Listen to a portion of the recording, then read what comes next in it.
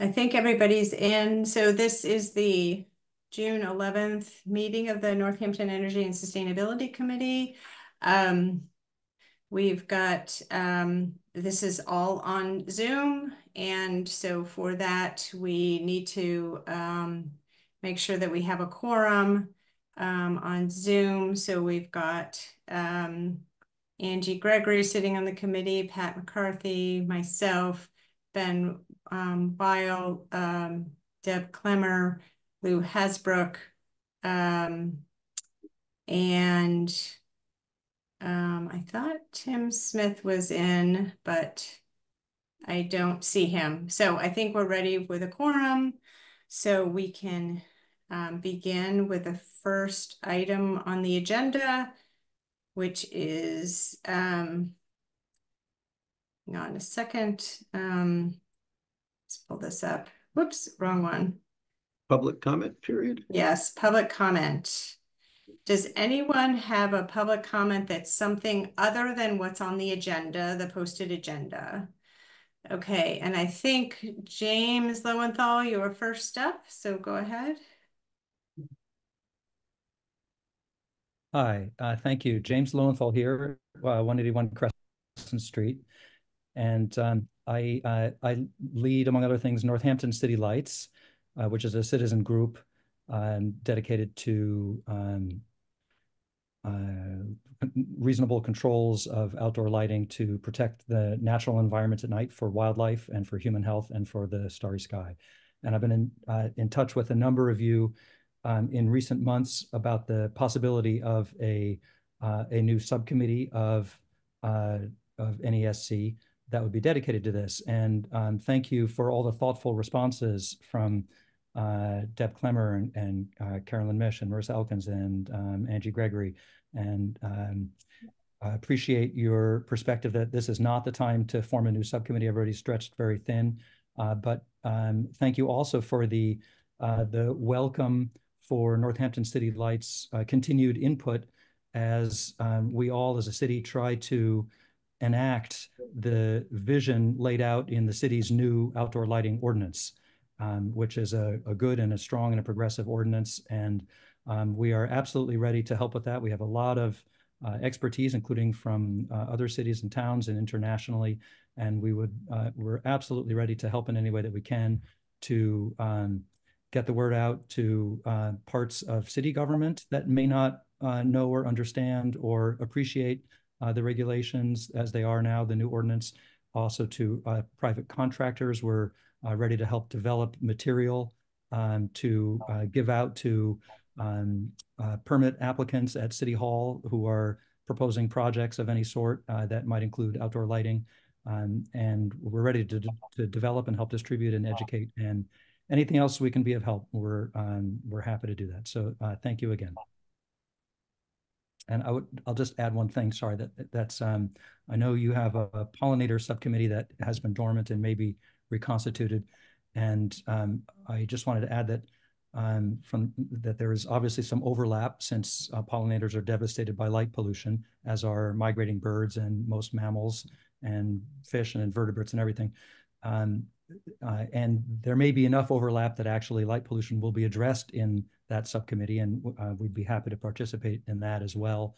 And also from the perspective of energy savings, I know that one of the largest line items for the city central services is electricity and specifically street lighting. And we're also interested in helping from that perspective. Thank you very much.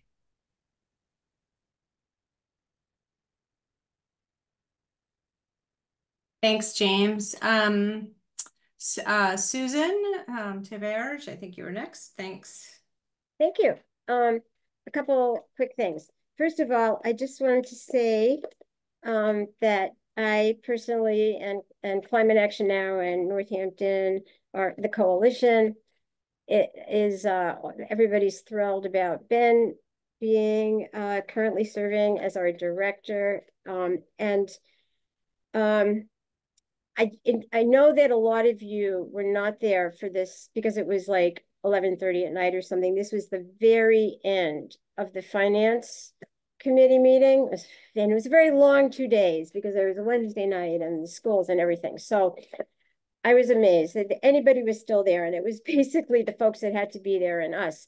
So I wanted to share quickly that Ben did such a great job of laying out, a really thought out vision and strategy, just coming in like he'd been on the job for 2 days. Obviously, he's been involved for way longer, but he really laid out, a map of how he's going to be doing his work, and did a really great job of making it very concrete for people about how in that position you're actually bringing in a lot of money if you're out there finding grants and finding ways to save money. He gave some wonderful examples of all of that. I don't want to take a lot of time right now, so I'm going to encourage everybody to watch it's easy to find because it's like the last part of the meeting, the recording, and it will be out soon. It wasn't out as of yesterday, of the Finance Committee, where you can hear Ben give this amazing talk at the end of the night. And really everybody who was there so appreciated it. People were really excited about it on the city council. It was like such a positive way to end the evening. So that's the main thing I wanted to say. And I just have another thing I want to share. And this is different. And Carolyn, I've already talked to Sarah LaValle, but I've discovered an invasive grass in my garden, my meadow, and I'm really concerned about it for the whole community. So if anybody has a weird grass growing in their meadow or their yard, I'd really like to talk to people about it because it's invasive in other parts of the country. And so I just wanted to just mention that here because we are about sustainability, and this could be very disruptive. Thank you. Thank you, Susan. I don't know if Tom or Helen were next. So Helen's first on the left side of my screen. So Helen Seidler, if you could introduce yourself with your address. Yes, hi, thank you. Helen Seidler. I live at 26 Crescent Street in Ward 2. And I just like to make a request of the commission. And this has to do with communication. And I would say that although the Daily Gazette does a really good job of covering climate issues in our region and beyond, basically the Northampton community is living in an information desert when it comes to what the city has been doing on climate and what the opportunities are out there for engagement.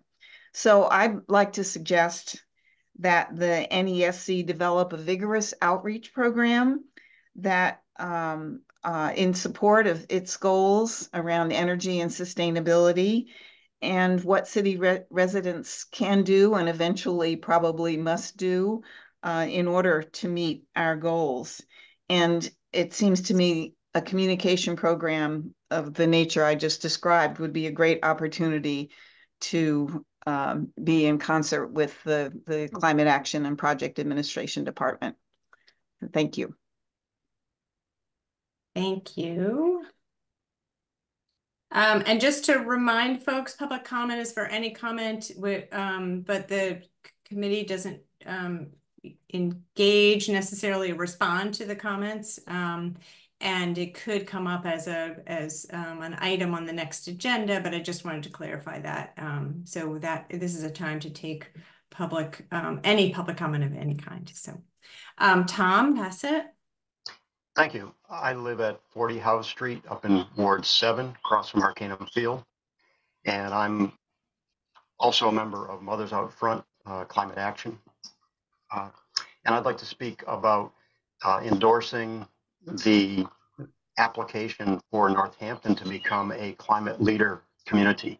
I think it's something that Amherst has already done, and there's an opportunity to gain both consulting help from the state and other state agencies, as well as funding for energy conservation, energy solutions.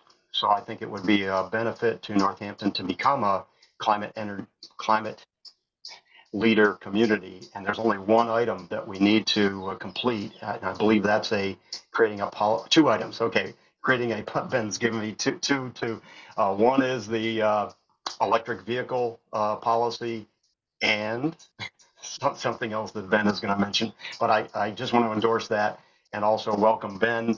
And I think we're on a great start now, or restart, for the Kappa program. And I would also second Helen's recommendation for more outreach. We've got the CCA coming up, and I think that's going to be a community choice aggregation. It's going to be a huge thing to explain to people. So there's some outreach for you. Thank you. Thanks, Tom. Adele Franks. I believe you said that we should hold our comments about energy coaching until the energy coaching item on the agenda. Is that correct? That's correct.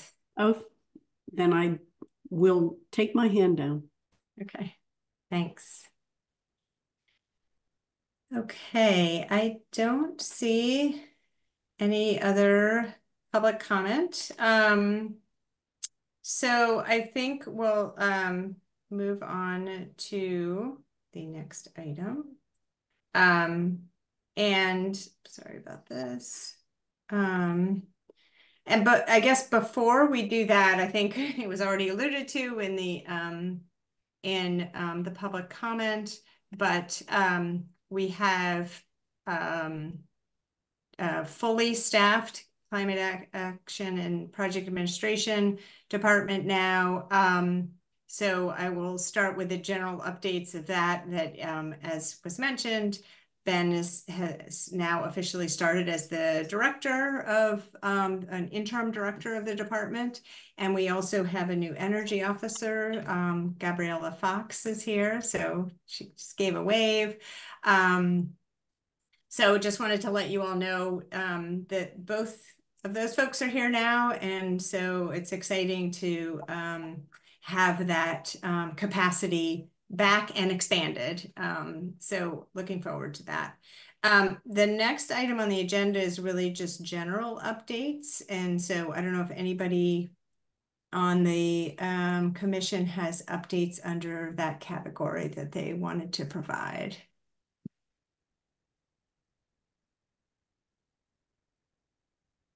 Okay, I don't see any hands. Okay. Just a quick question, Carolyn. Would you consider anything I have to offer to be into the category of department head reports, and therefore I should save it for then? Yes. Great. Thanks. You're at the end of the agenda, Ben. That's fine. Okay, so next up, discussion and votes on the resolution in support of an act relative to the future of clean heat in the Commonwealth and an act establishing a moratorium on new gas system expansion. So just to give you an update, so this came up at there was a presentation at the last meeting and lots of discussion about you know, some of the details, maybe there was a decision to work on the resolution a bit more and present it back to the committee for sort of final vote so that it could go to city council, and city councilors would take it from there and provide either, you know, however Councilor Elkins and Councilor Clemmer wanted to proceed with that. I apologize that I didn't get the edits out to you until today, so it was totally last minute, and I'd be happy to do a screen share and show the red line from the conversation that we had at the last meeting. I also think there are even some more tweaks from the version I sent you earlier today, so I want to share that one. The mayor read through it and added just a couple of tweaks. So I think if it's okay with the rest of the members, if I go ahead and screen share, and then we can look at the additions and modifications. Okay, great. Hang on just a second. Let me pull it up.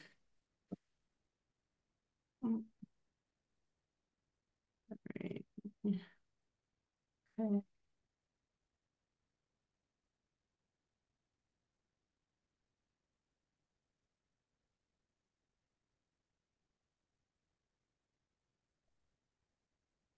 Okay.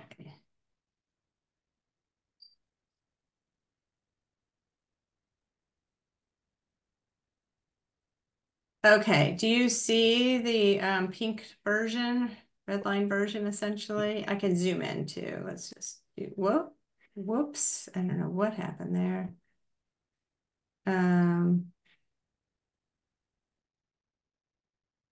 Sorry. Okay, so let me just see if I can zoom in if that makes it easier for folks. Okay. So the first paragraph were no proposed changes. Do I need to make it a little bit bigger? Maybe I can get rid of this screen here. Sorry.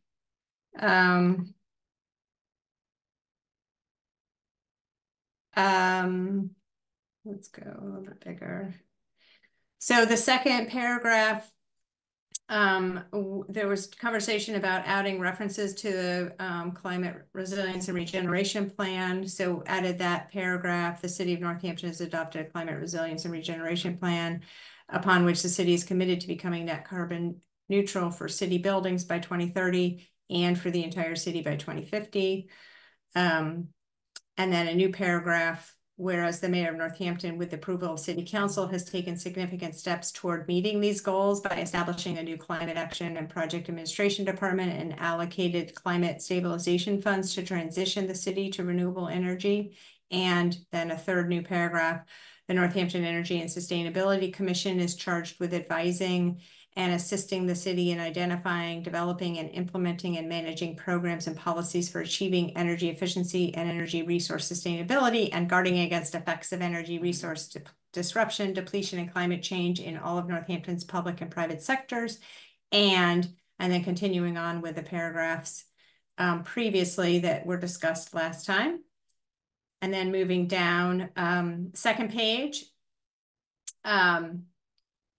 whereas the transition requires a strategic plan to retire the gas distribution system neighborhood by neighborhood, replacing it with non-combusting energy and planning to improve the grid with more powerful wires, reconductoring on existing poles, all of which should be planned to be accomplished through rate basing and equity-based structures to support transition for low-income residents. And then now therefore be it resolved, some tweaks to the language to that second paragraph, adding equitable transition and a plan for bolstering electric grid infrastructure. I think this should be not electricity, but electric grid infrastructure. So I would propose that. Whoops. And then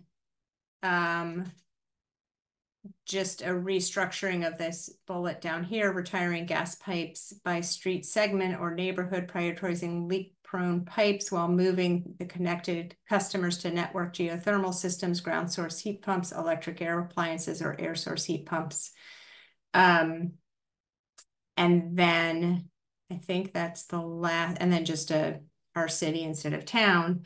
That's the last change. And so I put that out there for discussion. I'd be happy to leave this as screen share, or do you want me to stop sharing so we can go back to speaker mode, whatever you think works best. I think it might help to have it up. Okay. And I will just add one other comment to put out there for the group. The term methane is used throughout, and I'm wondering if that should be replaced with fossil fuel or natural gas, or if people think that methane is more appropriate to have in this context. And so I'd like to make sure that the commission members speak first, and then we can open it up for public comment.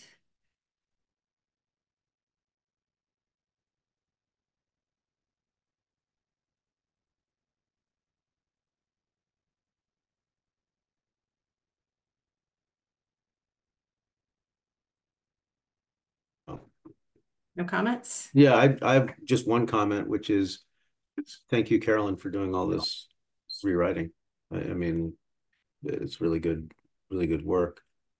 I like that natural gas is in quotes. And because it's, once you've called it methane, I think calling it methane, it is mostly methane. I would I mean, does it leave open the possibility that they're going to try to add some sort of hydrogen gas amalgam in there to the theory is add hydrogen and reduce the percentage of methane in the natural gas. It's never going to be economically viable. Like it's just crazy to turn electricity into methane, or sorry, into hydrogen and then just combust it. So I would stick with methane. I think that's a great choice. Okay. Any other comments from the committee before I take public comment?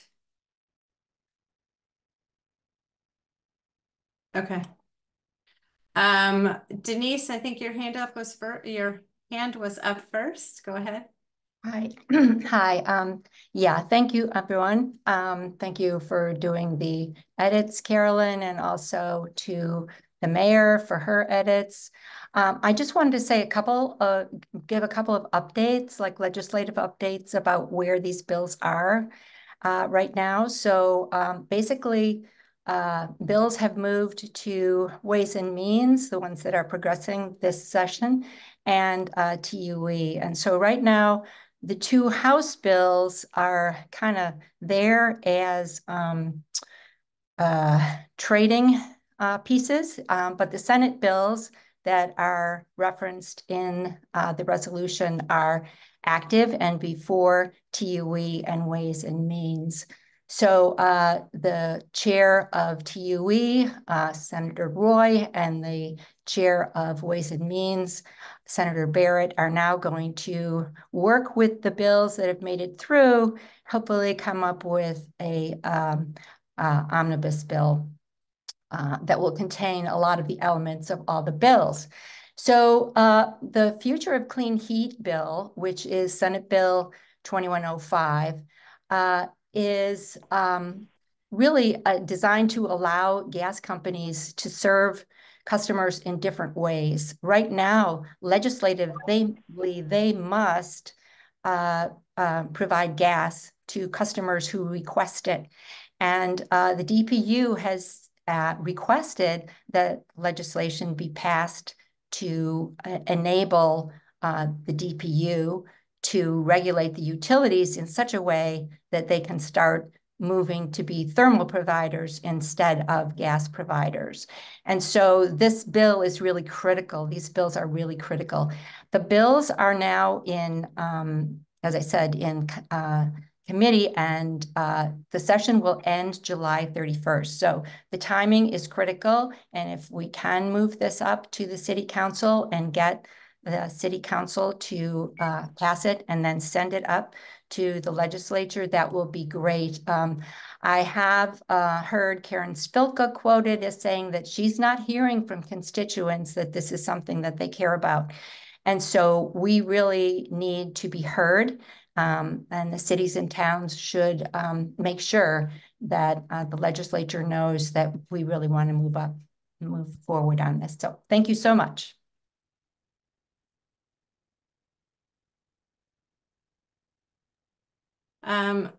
Thanks, Denise.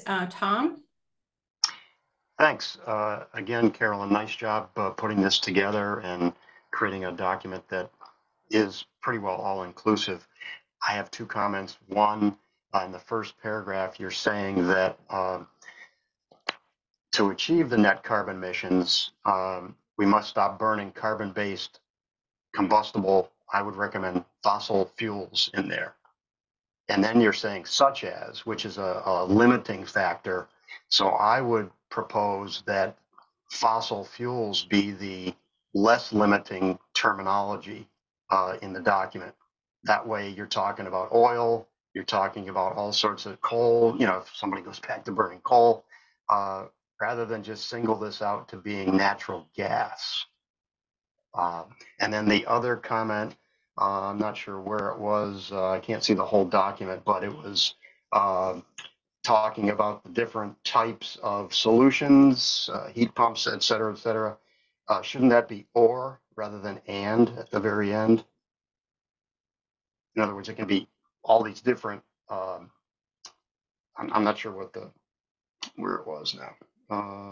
Yeah, there you are. Yes, right there. Should that be final, that where it says electric appliances and air source heat pumps, should it be an and or an or there to allow for all of those solutions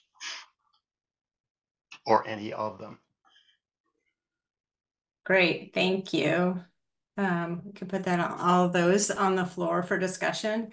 Thanks for your comments. And just, to be clear, Denise and Prue, maybe just Denise, presented the full text of this resolution. So I don't want to take credit for writing this resolution.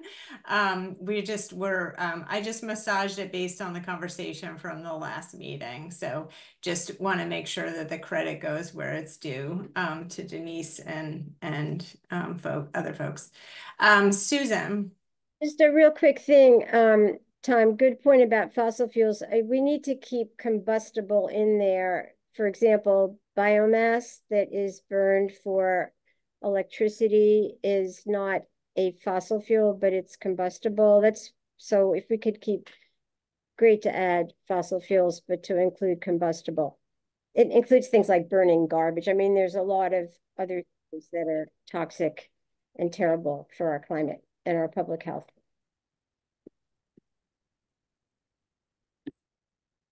Denise, go ahead. Yeah, I just want to clarify that this is really a methane bill.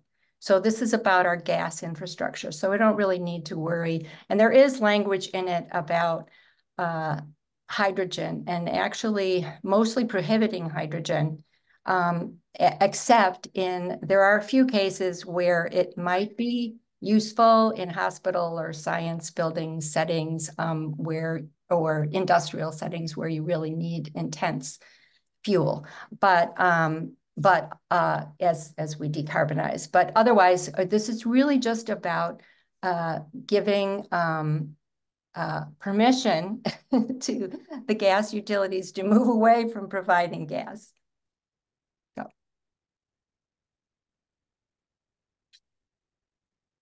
Thank you. So, can I say, Carolyn, can you hear me?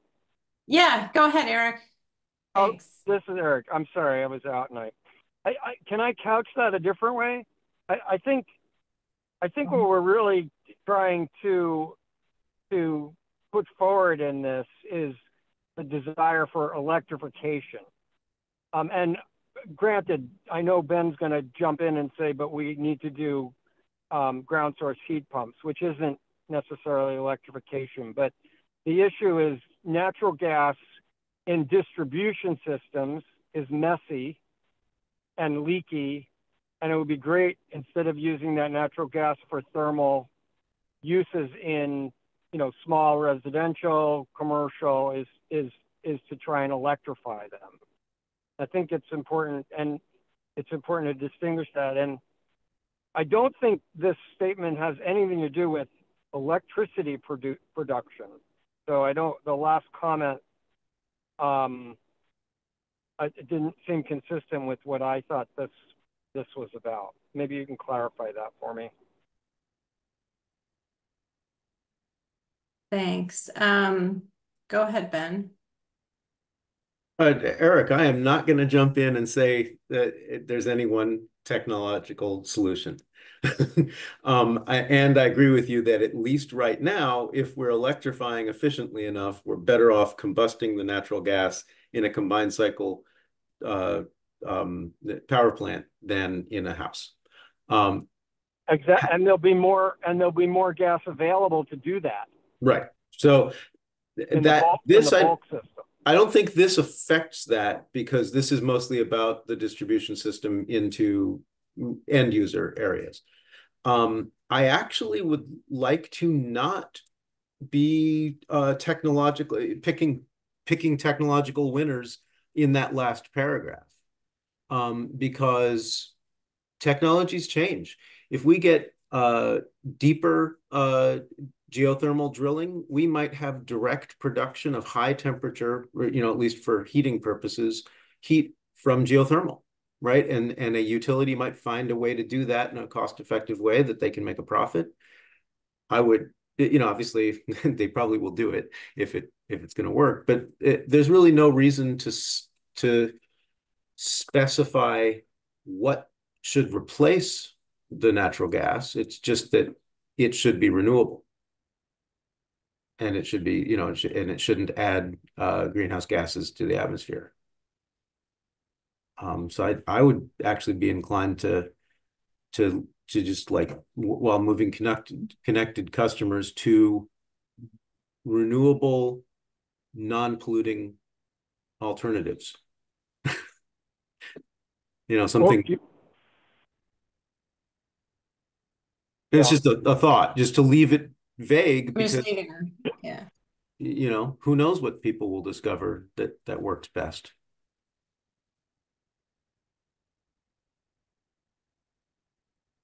Sorry, say that. I just want to grab that for further discussion. Sure. Just put it here. Renewable, comma, non-polluting.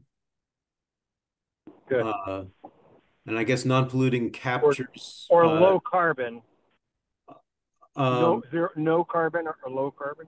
Yeah, I guess if we want to specify, I'm almost feeling like non-polluting covers the carbon emissions too. But sure, we could go non-polluting, non-carbon emitting alternatives. Yep.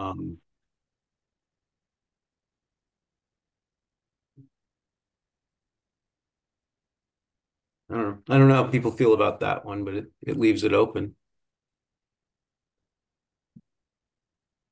Any other comments from the committee?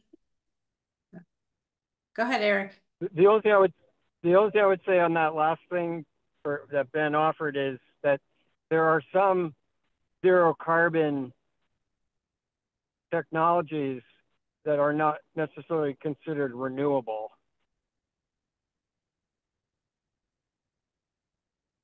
Can you give us an example? Well, nuclear power.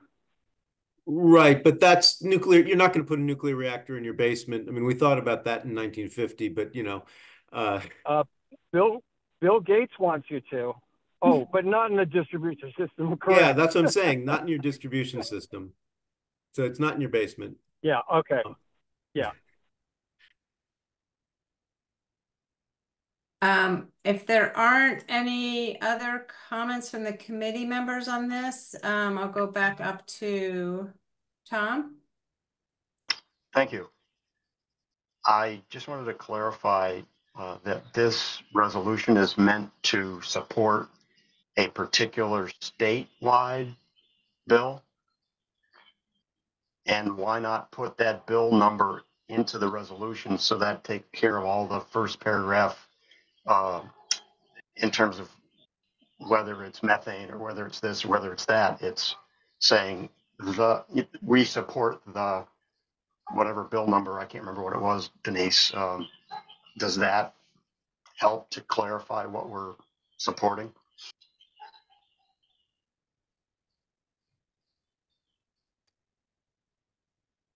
I think it's up here.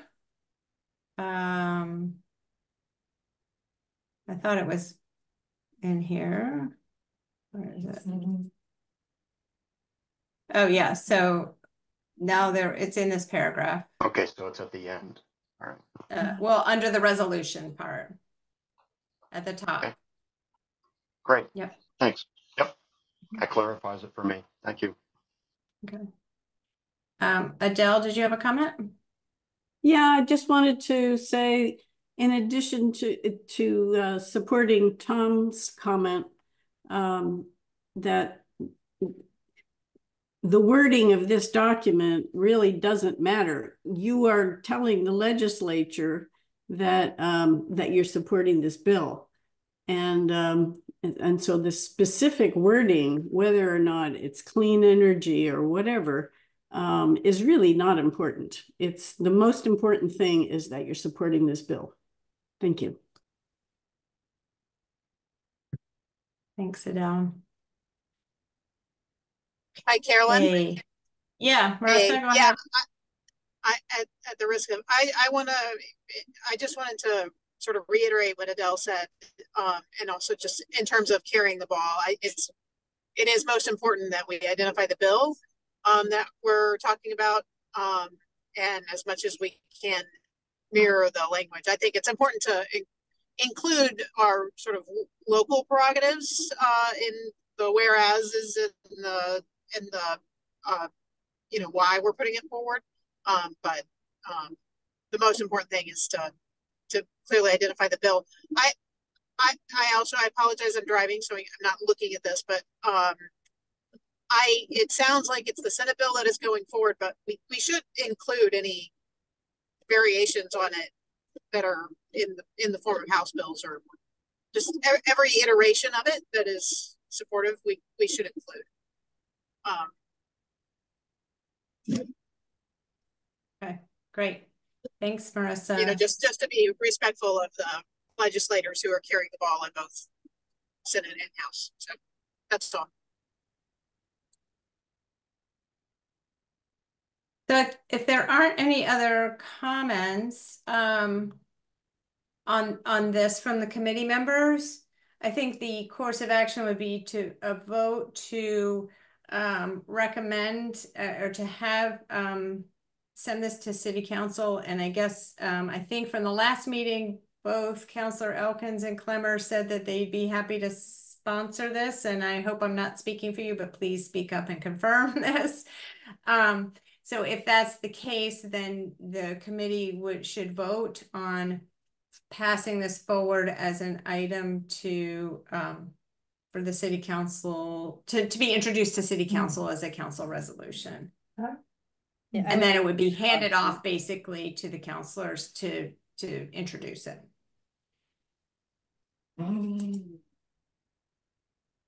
Okay. I'd move to approve. Oh, wait, hold. Okay, thanks. Councilor Clemmer, sorry, I didn't see your hand up. Okay, I was just going to say that I'd be happy to co-sponsor it with Councilor Elkins, if you would agree, Councilor Elkins.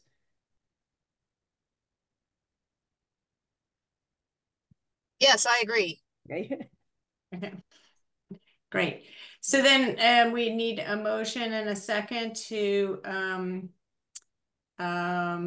recommend that this be submitted as a council resolution. Yeah, I recommend it be submitted as a council resolution. Okay. Second. Is there a second? Okay, Marissa, great. Second. Thank you. I'm going to stop sharing and do a roll call. So Pat, how do you vote? Yes. Ben? Yes. Deb? Yes. Clemmer? Lou Hasbrook? Yes. Angie Gregory? Yes. Thank you. Marissa Elkins? Yes. Eric Winkler? Are you still there, Eric? Yes. Okay, great. So yep. that passes unanimously. So I will forward the clean version to Councilor Elkins and Clemmer to do their magic into the format for City Council. So thank you. Okay. So next on the agenda is the energy coaching and update and discussion. So Ben, is that you?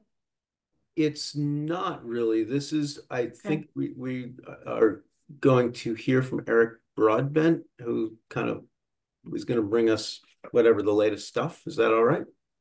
Okay. All right. Sounds good. All right. So Eric, go ahead. Thank you.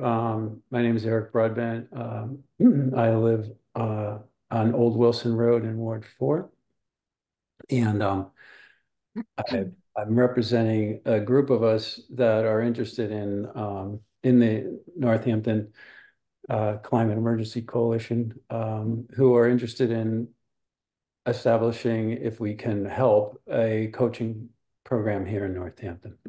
So I thought I would touch on a few points, and I apologize that I believe this came up last meeting, and I missed that meeting inadvertently, so I apologize. So I'm happy to have the opportunity today to spend just a few minutes. I would like to just touch on a few points. The first of which is, why are we talking about coaching? Why is it necessary? This is energy coaching. What it is, and what is a coaching program, how it's different from what Mass Save offers.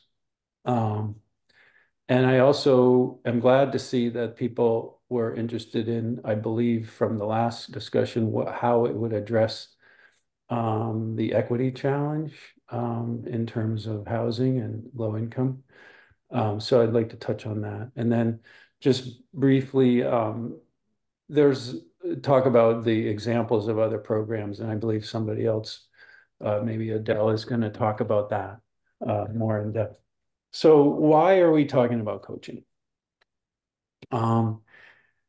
Well, it goes back to the 2008, the Global Warming Solutions Act said we have this goal to reduce our carbon footprint as a state, greenhouse gas emissions. And since then, the state has embarked on a series of clean energy programs. And this has coincided with the emergence of new clean energy heating technologies, as well as incentives. And these are fairly complex. Many municipal governments and many organizations are trying to respond to this demand, but the degree of complexity requires the homeowner or resident it requires extra time and attention to learn about and navigate this myriad of programs, incentives, and technologies. And it's beyond the capacity of most people to just understand and make decisions in a process which makes sense for them. Often they're forced into it when their water heater breaks or some other catastrophe, and they end up perpetuating the use of fossil fuel-based equipment. So that's a lost opportunity right there. The other thing that can happen is people do install some of these technologies, and then they don't get the result is not what they were hoping for. Could be a design issue, or maybe there wasn't enough weatherization to make a difference. So energy coaches can help households and residents and households understand the equipment options, the incentives, and help set them in motion on a path that meets their needs and their finances. In a controlled way, so they can move forward rather than having to make that decision all at once. And a coach typically would be somebody who is in the community, who is impartial, has no financial stake, and is there to guide them through the process. So that's what a coach is, and that's why a coach is necessary. The changes that people would classically go through, or the measures, would be first weatherization after an energy audit, and then perhaps some recommendations to electrify or move off of fossil fuel-based systems. Since each of these changes is costly and the incentives are not, they're somewhat opaque, a coach can really be there to answer questions over time. So right there's a distinction between what this kind of program or person might do than Mass Save, but I'll touch more on that later. There are coaching programs in Massachusetts, and I'll talk a little bit more about that, but the menu is usually weatherization, space heating and cooling, water heating, and then sometimes coaches can have enough expertise to advise on EVs and batteries and other things, but generally it's about heating and cooling.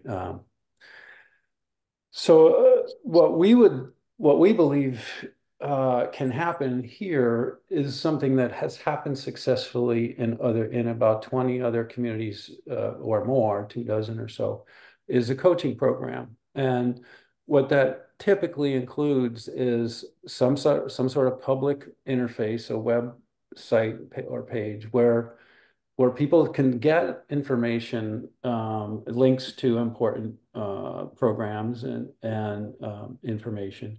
But that also allows for the public to request assistance, to request a coach. And that a lot of municipal programs have that kind of interface, and there are some non-municipal programs as well. So there needs to be this public interface, somebody who monitors it and routes requests, or a group of people. And often that is a program coordinator position. It includes coach training and development. And there are 3 organizations that provide that. I'll mention their names: Abode Energy Management, the Heat Smart Alliance, and Rewiring America. And several of us have gone through that training. So the other necessary elements are things like tracking the coaching engagements and outcomes. I mentioned the coordinator who would perhaps do triage and route requests to available coaches or appropriate coaches. And then sort of an assessment process that needs data. How did this work out? Do we need to change our process or anything? And that usually means that there's regular meetings between the coaches and coordinator to identify issues, learn more, share, and hopefully reach out to other coaching programs to gather expertise. And that's one of the strengths of the Heat Smart Alliance, which I mentioned, of which I am a member. Just briefly on that, Heat Smart was a Massachusetts Clean Energy Center program. And I was involved in the pilot phase as a coach in the town of Harvard and worked with the coaches in Concord and Carlisle, and they started the Heat Smart Alliance as a result of our in-group consultations. They thought it was a good idea, and it's grown, and there are now over 20 Heat Smart Alliance programs, coaching programs, sometimes associated with the municipality. Other noteworthy aspects of a successful program include, alliances with the Heat Smart program or Mass Energize, another organization, and as I mentioned, a means of outreach and interaction with the communities, maybe a newsletter, and sometimes a presence at environmental or community events like that. So an interface that lets people know that this service is available and puts a face to it. There's a wonderful photo of an energy coach in Amherst who had took off on the Snoopy paradigm and had a booth. The energy coach is in, and she was at a climate fair, and just many people came. There was a line of people asking help. So why is this different than Mass Save? Well, Mass Save services were historically limited to energy audits first, and then providing funding for weatherization, some loans or rebates for heating and cooling equipment. And then Mass Save had a website where you could request these things and get more information.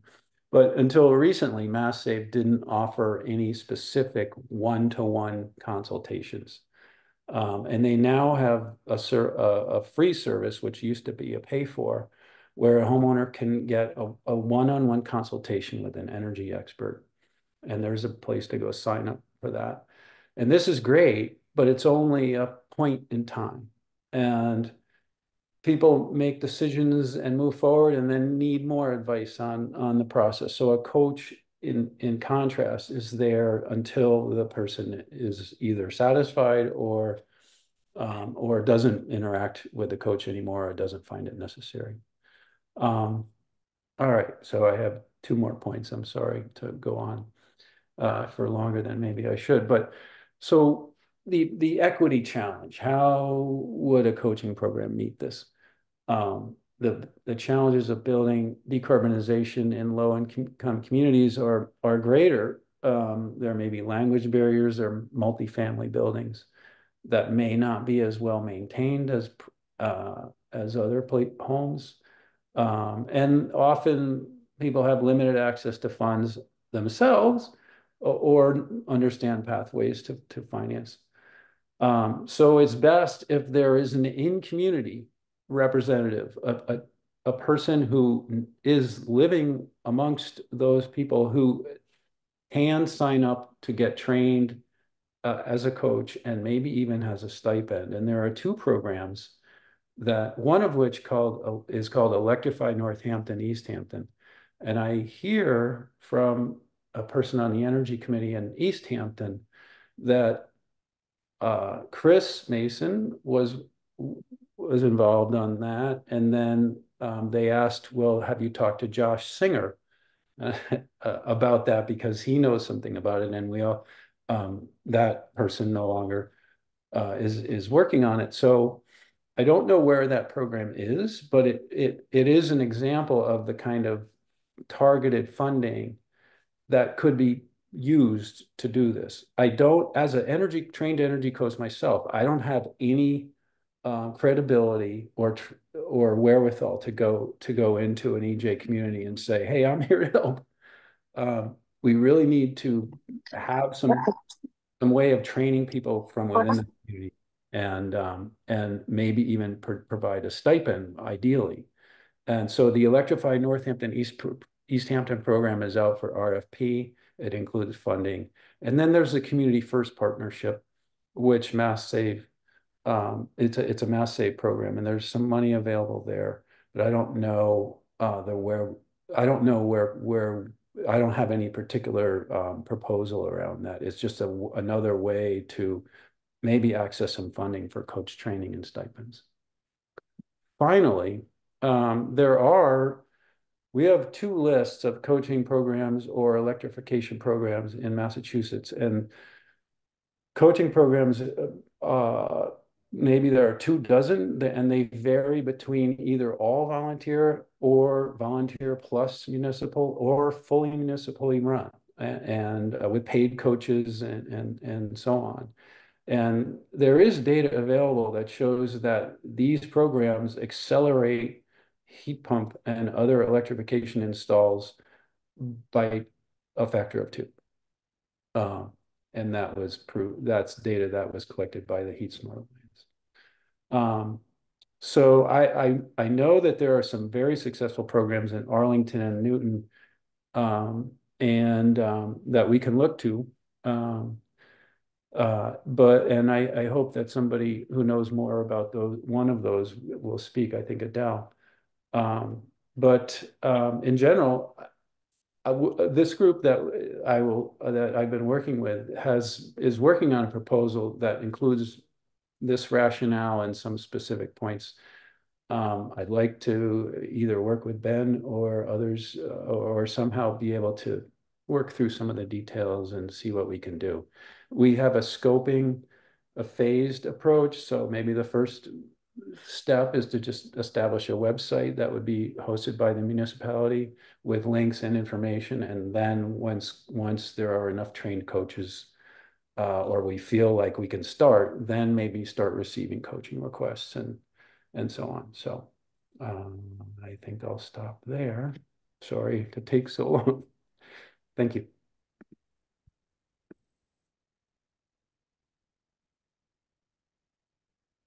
Okay, so I don't know if there are any comments from the committee members, or Adele, if you were part of that presentation and you wanted to make a quick presentation. We have a number of other items on the agenda that we need to get through before 5:30. I actually have to leave at like 5:20. So go ahead.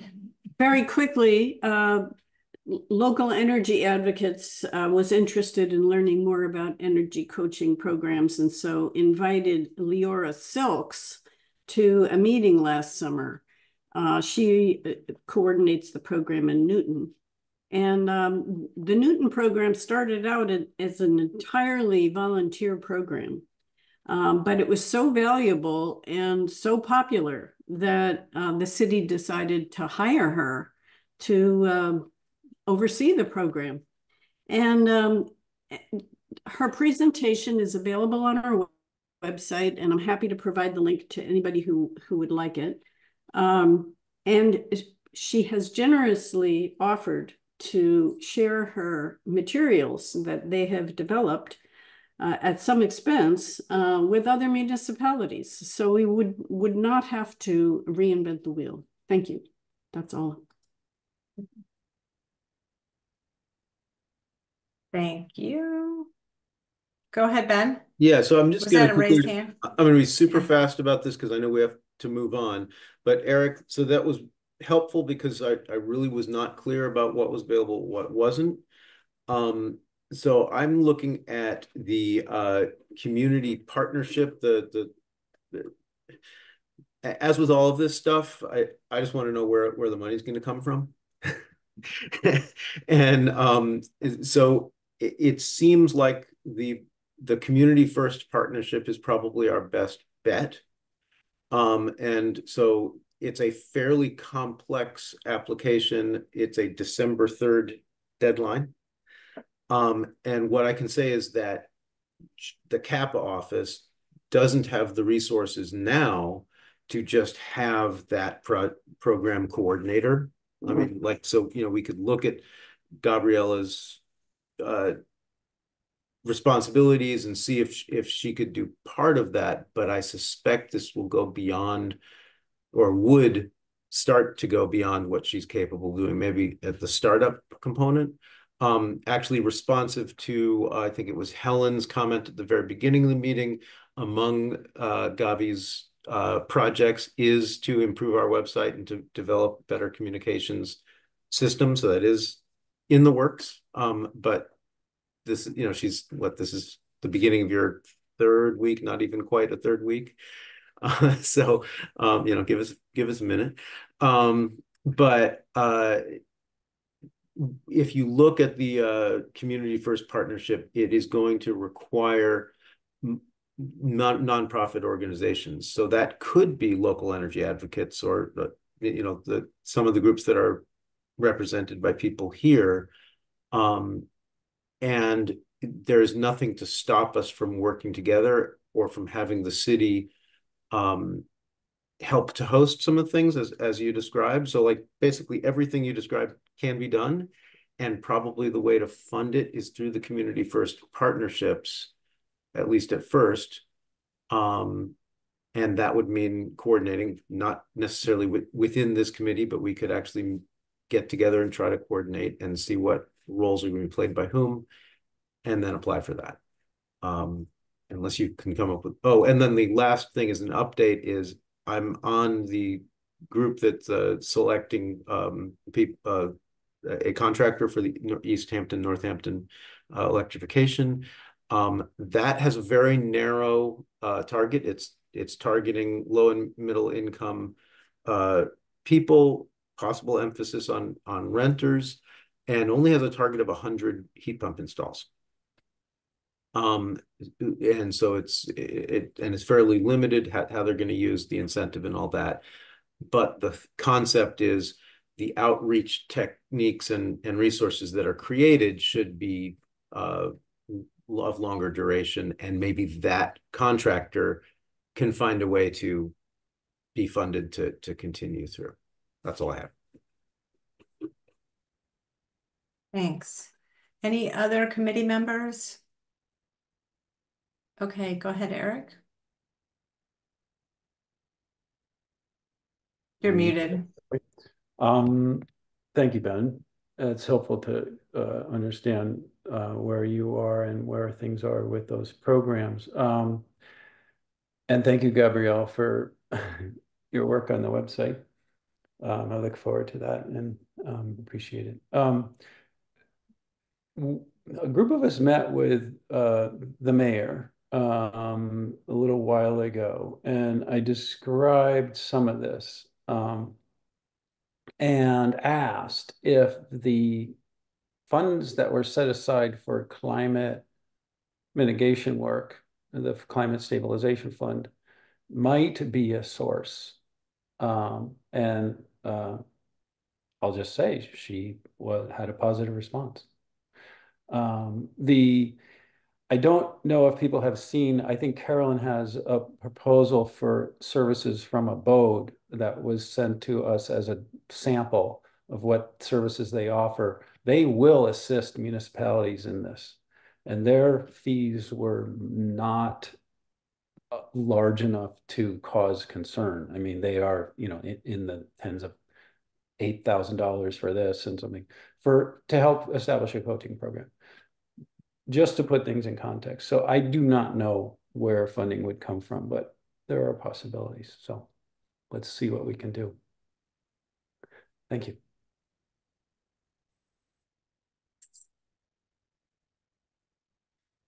Okay, if there are no more comments on this, I think this was just sort of an update and discussion, so no particular action item.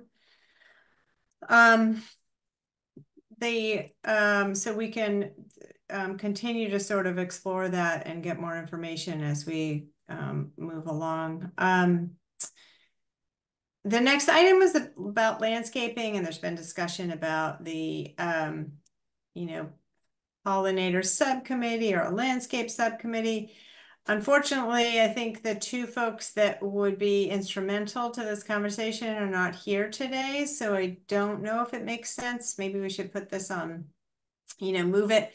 And I know we're getting into summer, so that may be difficult depending on who is able to attend the next meetings, but I think it would make sense for both Tim Smith and Rich Parcelletti to be part of the conversation. So if it makes sense for the rest of you guys if we can put that on another agenda, I think that would be more fruitful if we do that. Okay.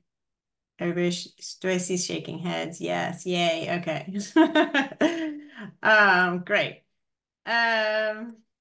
Let's see.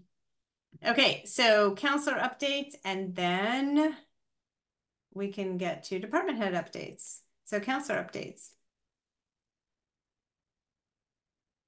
Anything from Counselor Elkins or Clemmer? I haven't heard anything about the paint stewardship, but I think they already went to the Ways and Means Committee, so I'm going to try to find out and get an update on how that went. Thanks. Counselor Elkins.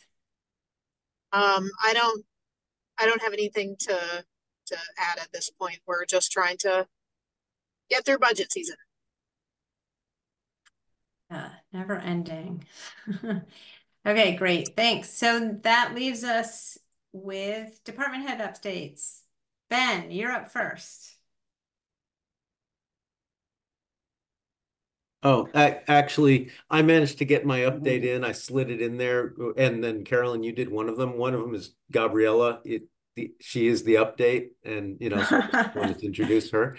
But you did that, and then I was going to say that she's working on a website, and well, okay, so we covered that. Those were my two main ones. I guess I'll just kind of say there are a number of municipal building projects kind of in the works, and I'm trying to figure out how to fund each of them. And it's kind of a moving target as we discover new things. So that's not much of an update. Okay, thanks. Well, and I'll just say that I felt like I should do that introduction at the very first part of the meeting, so that because you officially hadn't started at the last meeting. So I felt like, okay, maybe we should make sure everybody who's on this call knows. So, but I didn't intend to steal your thunder. So, okay. I don't think that I have any updates. I mean, that related to the building systems, we've been, you all know about the geothermal feasibility study that relates to the affordable housing project that's being designed behind City Hall with a municipal vulnerability preparedness grant from the state. And we were able to get an extension on that grant completion so that now they can take, Valley Community Development can take that information that came out of the feasibility study at Forbes to design a geothermal exchange and system for that new building. So they are very excited to be able to go full force ahead with that. And that means if they do that, that means, you know, some boreholes probably in the back of City Hall as part of their construction in that parking lot. I think that's basically it. So that's all for me. So I don't know if Pat or Louis, you have any updates? Go ahead, Louis. Yeah, I mean, where the building department's dealing with the new energy code, and the energy code the new code is been approved, which is basically the new building code that integrates the energy code, and it's become a fairly significant part of any sort of significant project, and it's actually becoming a significant part of some pretty small projects. One of the things that's going to have a big effect. One of the things that the energy code is going to have a big effect on is a renovation of I guess you'd call it a townhouse, only it's like an 1840s row house, one unit in Florence, and they're going to have to get a HERS rating done on the renovation, and it's still not clear how you can take an 1840s row house and bring it up to current code HERS ratings. So those are the sorts of things that we're dealing with. I could keep complaining, but basically it's just it's a huge learning curve. So, and a lot more discussions with architects and HERS raters than we ever had in the past. So at least we're all learning. That's mine.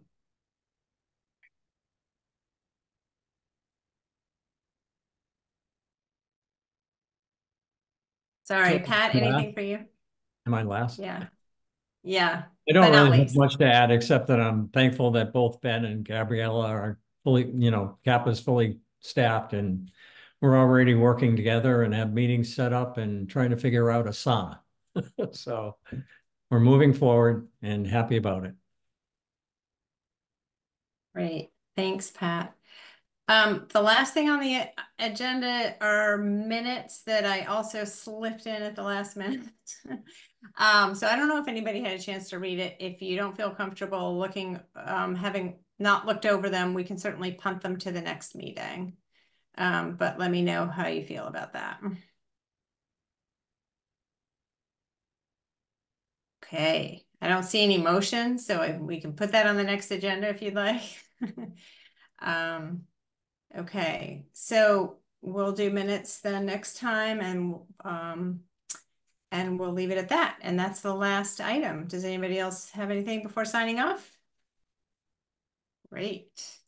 Thank you all. Appreciate it, and have a good rest of your week. Thanks, everyone. Take care. Yeah, Bye. thanks. Have a good weekend.